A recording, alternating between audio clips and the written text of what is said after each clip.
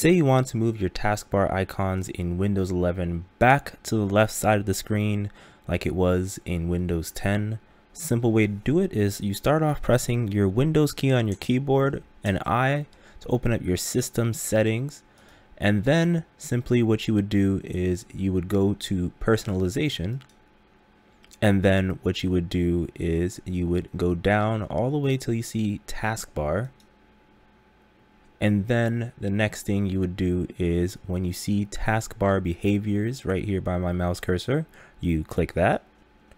And then you see right here, it says taskbar alignment. Right now for me, it's set to center, but if you click it and if you click left, you see that now it has shifted left. And when I click it, you see that everything is back to the left.